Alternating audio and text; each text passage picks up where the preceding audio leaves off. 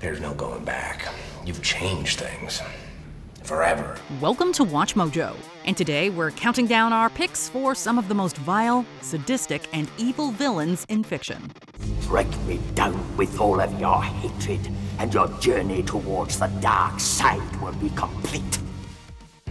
Number 30, The Sheriff of Nottingham. That's it then. Cancel the kitchen scraps for lepers and orphans. No more merciful beheadings. And call off Christmas. The Sheriff of Nottingham serves largely as a representation, and the metaphor is pretty clear. The sheriff is the main antagonist in the legend of Robin Hood, and as you all know, Robin Hood steals from the rich and gives to the poor. Robin Hood steals money from my pocket, forcing me to hurt the public. And they love him for it? Yes. The sheriff is the very embodiment of said rich. He is covetous, he is selfish, and he imposes unaffordable taxes on the citizens of Nottinghamshire. He is the very personification of greed and avarice. He's also been portrayed by some true movie legends, perhaps most famously by Alan Rickman in Robin Hood, Prince of Thieves.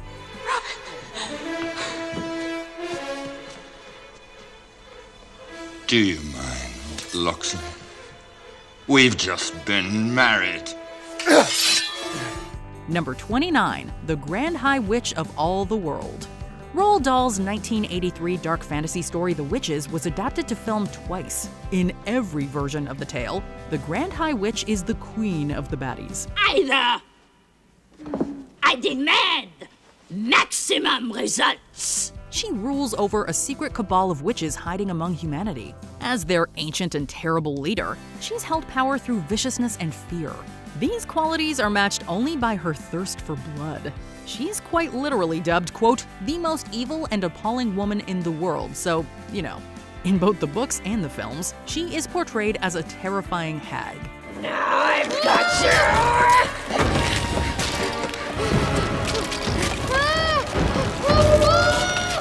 And her goal?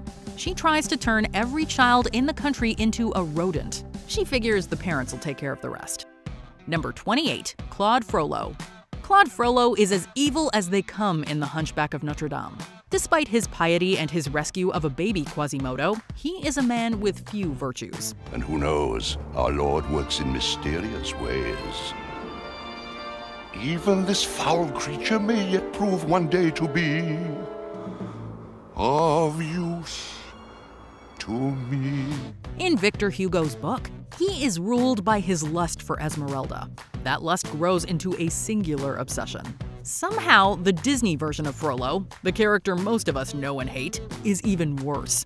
This take on the antagonist also emphasizes his bigotry against the Romani. How dare you defy me? You mistreat this poor boy the same way you mistreat my people.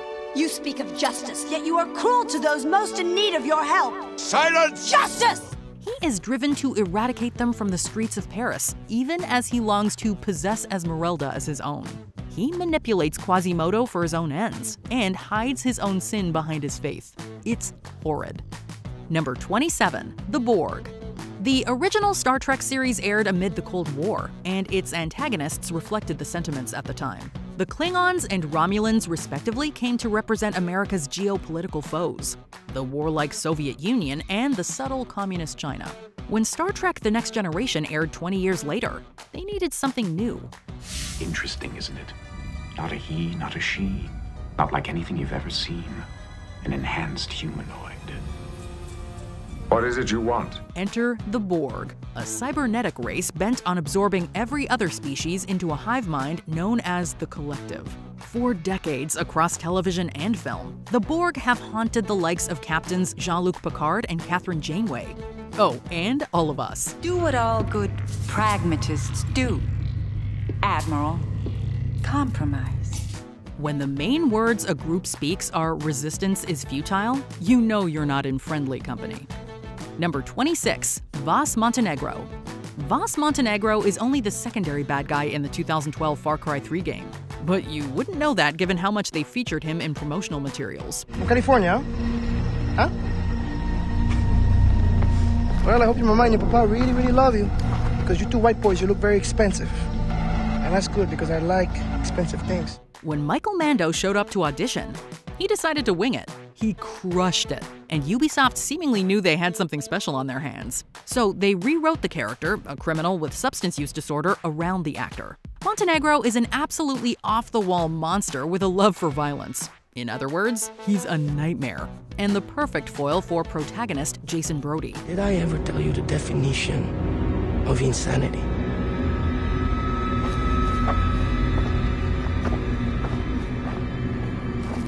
Oh, Jesus. After all, Voss is who Brody could become if he allows himself to go dark. Nobody wants to confront that version of themselves. Number 25, Lady Macbeth. Before Cersei Lannister, there was Lady Macbeth. Come, you spirits, attend on mortal thoughts. Unsex me here, and fill me from the crown to the toe top full of direst cruelty. Both were noble women using their positions to leverage whatever power they could in a cruel patriarchal system. Things ultimately end poorly for both of them. Similarly to Iago in Othello, Lady Macbeth manipulates behind the scenes. She whispers poison into her husband's ear and sets him on a murderous path. And even though she winds up a tragic figure, she's also something of a monster, even if it's not the traditional kind. After all, the consequences of her actions are brutal and real, and wind up affecting her too. In the play's final act, she loses her grip on reality, imagining blood on her hands that won't wash off. Will these hands ne'er be clean? No more of that, my lord. No more of that. Overwhelmed, she takes her own life. Number 24, Mr. Hyde. Despite being introduced way back in 1886, Mr. Hyde is still synonymous with evil. Such is the staying power of a wonderfully written villain. As you probably all know, Edward Hyde represents the evil traits of protagonist Henry Jekyll. Nothing, sir. Unlike his kind and moral counterpart, Mr. Hyde is completely merciless and is willing to indulge in vices and perform actions that Jekyll is not willing to do, including murder. There, my sweet. There, my dove. There, my little bride. Perhaps the story has remained so relevant due to its topicality and universality. After all, who among us hasn't had to repress sinful or perhaps even violent urges throughout our lives? Jekyll could not resist the temptation, and it completely ruined his life. Now, let that be a lesson to you. There. There he is. There's your man. Number 23, Carnage, Cletus Cassidy. Part red alien symbiote, part murderer Cletus Cassidy, there's no denying that Carnage is one of the most deranged villains in all of Marvel Comics. As a child, Cassidy was a well-established killer before he even learned how to drive. When he becomes the symbiote's first host, Carnage is cemented as a truly unparalleled menace.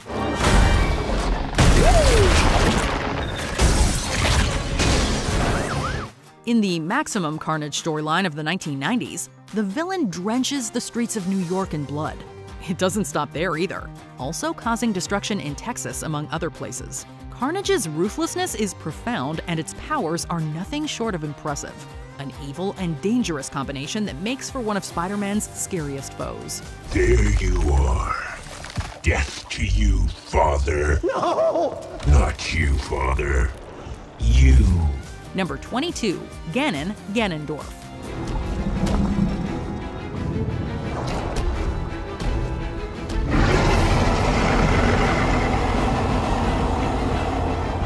Ganon is much like Shao Kahn.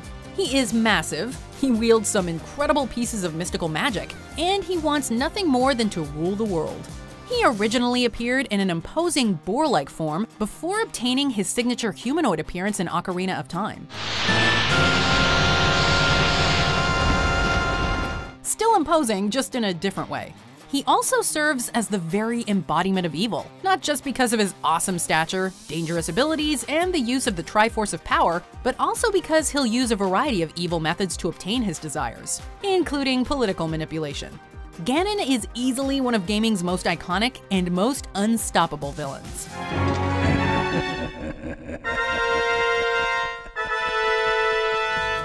Number 21, Firelord Ozai. Despite originally being the primary antagonist of the show, Firelord Ozai is a villain with surprising depth for media aimed at children. Oh, that's just beautiful. On the one hand, voice actor Mark Hamill plays him as a straight sadist. He's more than willing to kill and burn in order to exert his will on the world. As the series goes on, however, we understand that Ozai is both a victim and perpetrator of generational trauma. His family was brutal, and his relationship with his father, whom he ultimately killed, speaks volumes. Although he had the opportunity to transcend his past, he instead carried on the cycle of abuse with his own children.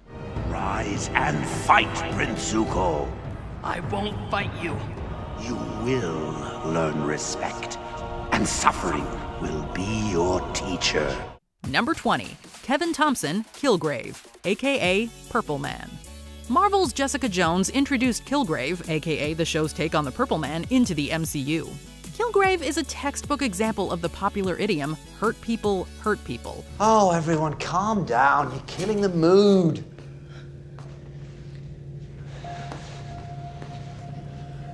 Jessica. I'm not surprised to see me. You had to know I'd come for you. In the show, we learn that his parents' cruel experiments gave him the ability to control people's minds. Talk about holding a lot of power.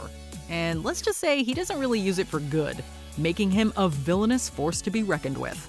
He could destroy free will with a single spoken word, as evidenced by the horrors he inflicts on Jessica Jones and his other victims. If you want death by 1,000 cuts, do it.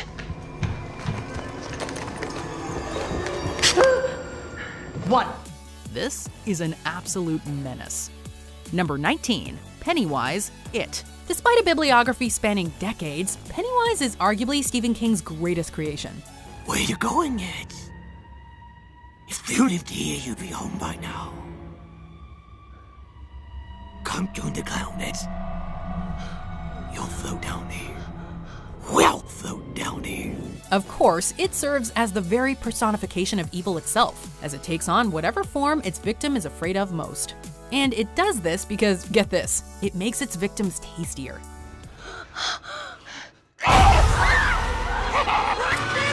Yeah, it's pretty depraved. And like Freddy Krueger, it has a massive ego and constantly taunts its victims with horrific visuals and cocky asides. You want to play loogie? Oh, and let's not forget that it is actually a shapeless and eons-old alien that comes from something called the Macroverse. We've got quite literally a little bit of everything here, including some Lovecraftian madness. What's not to love? Number 18. Darkseid. If you take the power and malice of Thanos and add in the Purple Man's mind control ability, you basically get Darkseid, one of the worst villains to come out of DC Comics. I will stride across their bones and bask in the glow of anti-life, and all of existence shall be mine. Darkseid is part of an alien race known as the New Gods, immortal and almost invincible. He rules his fiery planet Apocalypse without mercy, bending his subjects to his will by any means necessary. But that's not all. He's also in search of the anti-life equation, a power that would essentially allow him to enslave all life after taking away free will. Anti-life is found, Assad, and we will stop at nothing to possess it. Ready the Armada. We will use the old ways. Because of that quest, he has destroyed countless lives, and done so in brutal fashion. Evil barely begins to describe it. Number 17. Scar. If we're going by the Lion King is just Hamlet for kids argument, which we totally should because it's true, then Scar is the cartoon equivalent of King Claudius.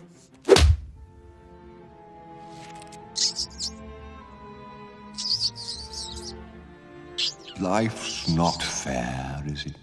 Only he's a lot worse. Whereas Claudius showed some remorse for his actions, Scar is totally unrepentant.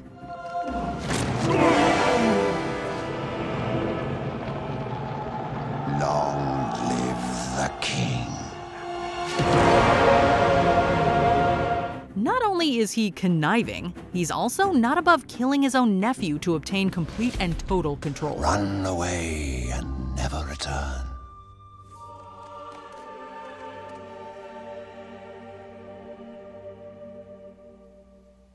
kill him. This guy is cold. Everyone intrinsically hates Scar because we've been living with his misdeeds since childhood. He is a fantastic introduction to the elements of depravity, greed, and total selfishness. And fascism. Children have to learn about it eventually. Number 16, Agent Smith. Agent Smith is a sentient computer program and the principal villain in the Matrix franchise. Smith is essentially the head game warden in the nature preserve called the Matrix. As you can see, we've had our eye on you for some time now, Mr. Anderson. It seems that you've been living 2 lives. His job is to maintain order and, hopefully, find a way to destroy the free human city of Zion. But he's also defined by an utter disdain for humanity, and his resentment fuels unforgivable, callous behavior. When Neo kills Smith at the end of the first film, he inadvertently frees him from the confines of the Matrix's laws. With his newfound freedom and power, Smith seeks to dominate every person and program on Earth. We're not here because we're free. We're here because we're not free. There's no escaping reason, no denying purpose, because as we both know, without purpose, we would not exist. He threatens all life, both artificial and organic, forcing them to join forces to defeat him. Yikes. Number 15, Jigsaw. Hello, Michael. I want to play a game. It doesn't get much more depraved than the Jigsaw Killer. Unlike most movies of its ilk, the Saw franchise actually personified Jigsaw by giving him a tragic backstory and a legitimate motivation. But that doesn't make him any less sick. Of all the traditional horror movie killers, Jigsaw is easily one of the most psychotic. Not only because he forces his victims to harm and traumatize themselves, if they survive, but because he genuinely believes he's doing good. Those who don't appreciate life do not deserve life. He's not just some mindless and unstoppable killer that walks around in a mask. He's just a man with a really sick and twisted sense of righteousness, not to mention an obscene imagination. Most people are so ungrateful to be alive. But not you. Not anymore. Number 14, Hannibal Lecter. People will say we're in love.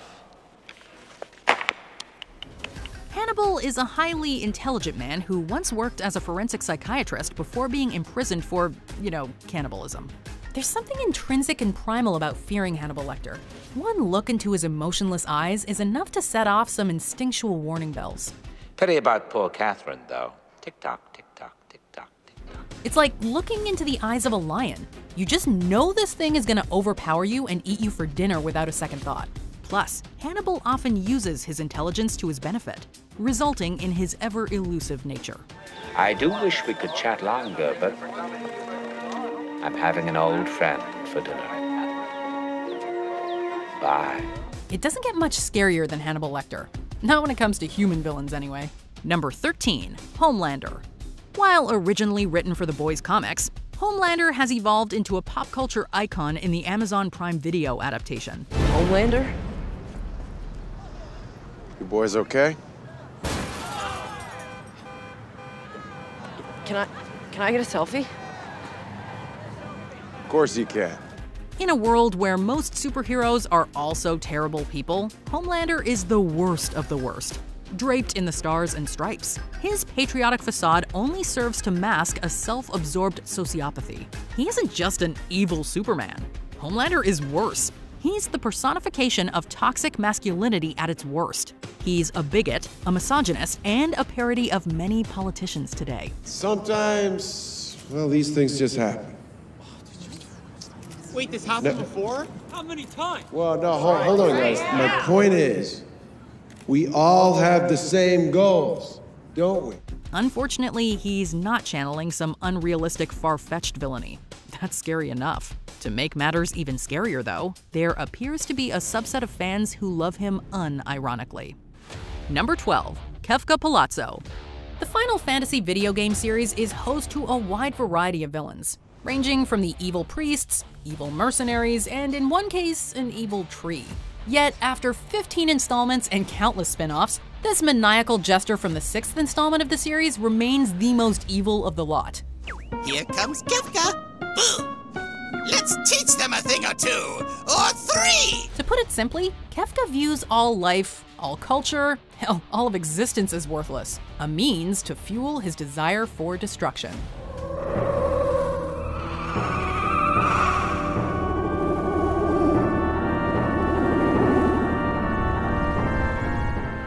He'll even betray his own allies without a second thought just because he feels like it. Yet even when he manages to devastate the world and obtain godlike powers, that's still not enough for him. It's not enough. Destroy more. Have got to destroy more. Number 11, Gus Fring. As any loyal Breaking Bad viewer knows, Gus Fring was an almost unstoppable villain, ruthlessly efficient in running his empire, unafraid to make cuts, if you know what we mean. I don't think we're alike at all, Mr. White.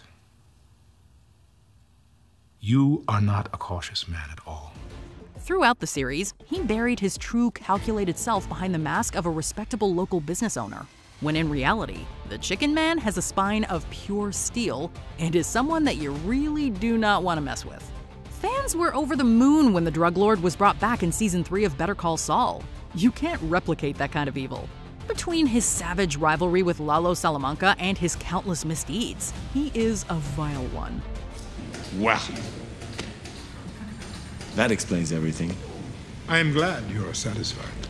Number 10, Freddy Krueger. Please, God. This is God. Despite the campy sequels and his colorful personality, Freddy Krueger is undeniably one of the scariest slashers in movie history. For one thing, there's literally no escaping him. You can't run away, you can't hide, and you can't outthink him. You'll have to sleep eventually, and when you do, Freddy will be waiting. He was a monster in real life as well, as he earned the nickname Springwood Slasher due to his propensity for torture and murder. I'm your boyfriend now, Nancy. His finger knives and horribly burnt face are also literally the stuff of nightmares. To make matters worse, he's also incredibly cocky and isn't above viciously taunting you before he finishes you off. He's a walking smorgasbord of scares. You die. Number 9, Nurse Ratched. The true horror and villainy of Nurse Ratched isn't just that she's a terrible person. It's also that she's the callous, unfeeling face of a dehumanizing system. Miss Ratched! Yes, Mr. Cheswick? I asked you a question. I heard your question, Mr. Cheswick. And I will answer your question as soon as you've calmed down. Okay. In One Flew Over the Cuckoo's Nest, patients are boxes to check and sources of income rather than people to genuinely treat. Their humanity is an inconvenience to Nurse Ratched, and she doesn't care to stop to truly see the individuals in her care. She has ice in her veins and only cares about things going her way in the psychiatric institution. Don't have to tell her, Miss Ratched. I don't have to tell her. Your mother and I are old friends, you know that. The fact that there are real-life Nurse Ratcheds out there in the world makes her all the more horrifying. We see the worst of humanity in her, and it is not pleasant. Number 8, Anton Chigurh. What's the most you ever lost on a coin toss? Sir? The most you ever lost on a coin toss? I don't know. I couldn't say. Cormac McCarthy, the Coen brothers, and of course Javier Bardem all helped create one of the greatest villains in recent years. Anton is the primary antagonist of McCarthy's No Country for Old Men and the resulting movie adaptation. And we never thought a guy with that kind of haircut could be so menacing. Like many of McCarthy's villains, Chigurh is more of a walking, talking metaphor than a three-dimensional character. You mean the nature of this conversation? I mean the nature of you.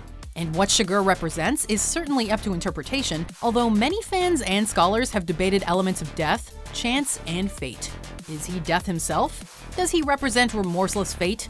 Either way, he's a stone-cold and emotionless killer, and there is nothing scarier than that. You got no cause to hurt me. No. But I gave my word. You gave your word? To your husband. Number 7, Joffrey Baratheon. Please let me go home. I won't do any treason, I swear. Mother says I'm still to marry you, so you'll stay here and obey. Game of Thrones was filled with complex and three-dimensional characters, and even the most evil characters weren't portrayed as mustache-twirling cartoon villains. Aside from Joffrey Baratheon. Well, and Ramsay Bolton.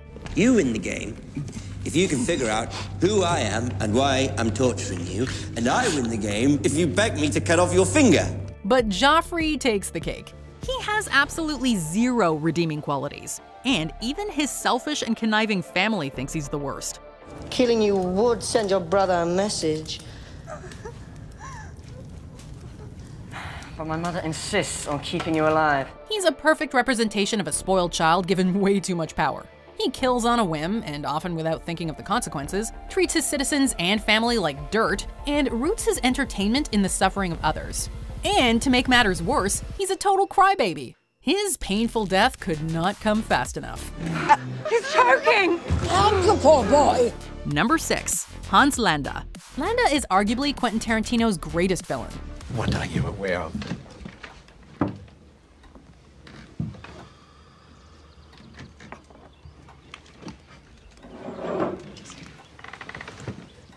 Did they call you the Junta? Precisely.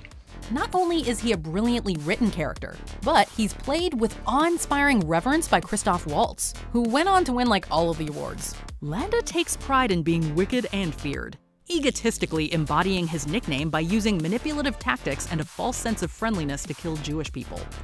Il y avait une autre chose que je voulais vous demander.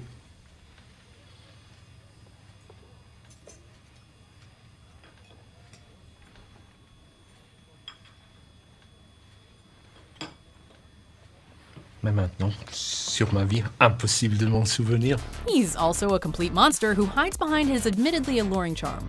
He is fiercely intelligent and is able to outsmart his enemies at every turn. Even in the end, he's able to worm his way out of trouble, well, mostly, by betraying Hitler and the Nazi Party to the Inglorious Bastards. The smartest villains are always the scariest. Gentlemen, I have no intention of killing Hitler and killing Goebbels and killing Goering and killing Bormann, not to mention winning the war single-handedly for the Allies, only later to find myself standing before a Jewish tribunal. If you want to win the war tonight, we have to make a deal. Number 5. Michael Myers. Don't let the everyday name fool you. Michael Myers is not human. I met this 6-year-old child with this blank, pale, emotionless face and the blackest eyes. Well, he is, but not really.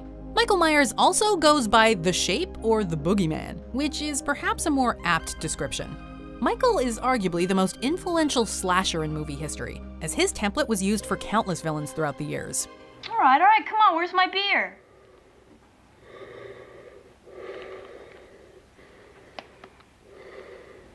Well, can't you answer me?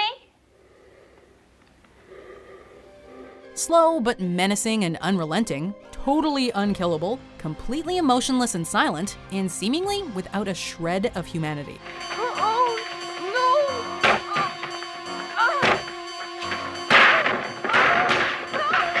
The first Halloween implies that nothing made Michael evil. He was simply born into it. And that is a horrifying summation of humanity. Some people are just empty and soulless, and that is not a comforting thought. Number 4. Sauron. Once again, we have a villain that represents the very concept of evil itself. Sauron was never meant to be much of a character. He was always meant to serve as a representation of evil, greed, and the fallibility of man. In the land of Mordor, in the fires of Mount Doom, the Dark Lord Sauron forged in secret a master ring to control all others.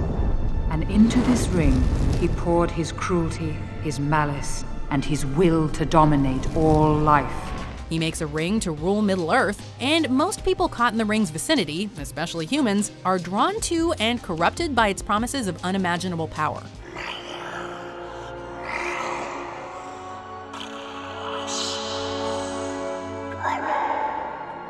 But even the brief glances of Sauron we do get, like his striking immensity, formidable armor, the fiery eye of Sauron, and his guttural whispers are enough to scare us senseless. You cannot hide. I see you. I am in the void. Only in scenes not directly involving Sauron or the Ring, his oppressive presence and promises of destruction are felt. He is an omnipotent evil incarnate. A great eye, lidless, wreathed in flame. I am Sauron. He is gathering all evil to him. Number 3. Voldemort. We've all had bad teachers, but none quite like Dolores Umbridge. Students will raise their hands when they speak in my class. However, we're starting to realize that some of the greatest villains are really just analogs of dictators, and that's where He Who Must Not Be Named comes in. Voldemort is this to the magic world. He unequivocally believes in blood purity, he leads a devout following of violent and prejudiced minions, and he wishes for complete and total control of the magical world. I confess myself disappointed. He also has dark magic on his side, and people are literally afraid to say his name out of fear and traumatic memories of the First Wizarding War. You have to be a special kind of evil for people to fear your very name. A few years ago, there was one wizard that went as bad as you can go, and his name was... Maybe she wrote it down. No, I can't spell it. All right. Voldemort. Like Sauron, the threat of Voldemort hangs over the early novels, even when Voldemort himself is incapacitated. He is universally feared, and his evil presence is unrelenting. Number 2. The Joker. The Joker is easily one of the most prolific villains in modern history. I'm a man of my word. Joker is an OG Batman villain, having first appeared in the debut issue of Batman in 1940. Since then, he and his psychotic ways have popped up in animation, video games, movies, TV shows, you name it. Give me one reason why I shouldn't have my boy here pull your head off. How about a magic trick? Joker is one of the most enticing villains not because he's fun and novel, although he certainly is that, but because he's cunning, manipulative, and intelligent. I wanted to see what you'd do. And you didn't disappoint. You let 5 people die. Then you let Dent take your place. Even to a guy like me, that's cold. This is perhaps best displayed in The Dark Knight, when the Joker constantly outsmarts and manipulates everyone and remains one step ahead of his targets. Despite displaying no superhuman characteristics, the Joker remains the most threatening and dangerous villain in comic book history, and that's saying something. Before we continue, be sure to subscribe to our channel and ring the bell to get notified about our latest videos. You have the option to be notified for occasional videos or all of them. If you're on your phone, make sure you go into your settings and switch on notifications. Number 1. Emperor Sheev Palpatine, aka Darth Sidious. Darth Vader certainly is an iconic villain, but he's not the evilest. Where are those transmissions you intercepted? What have you done with those plans? Now, you know, seeing as how he turns good. No, that distinction belongs to Emperor Palpatine. Palpatine doesn't get a lot of screen time in the original trilogy, but he still makes one sinister impression. What is thy bidding, my master? There is a great disturbance in the Force. Most of Palpatine's characterization comes from the supplemental material and prequel trilogy, where we witness his progression from cunning and devious politician to full-blown tyrant. Are you threatening me, Master Jedi? The Senate will decide your fate. I am the Senate. He proceeded to reign over the most tyrannical and abusive regime in history, and became the very embodiment of evil within the Star Wars Skywalker saga. Did our vile machinations keep your favorite villain off our list? Let us know in the comments below. When a problem comes along, you must zip it. Zip it good. Did you enjoy this video? Check out these other clips from WatchMojo, and be sure to subscribe and ring the bell to be notified about our latest videos.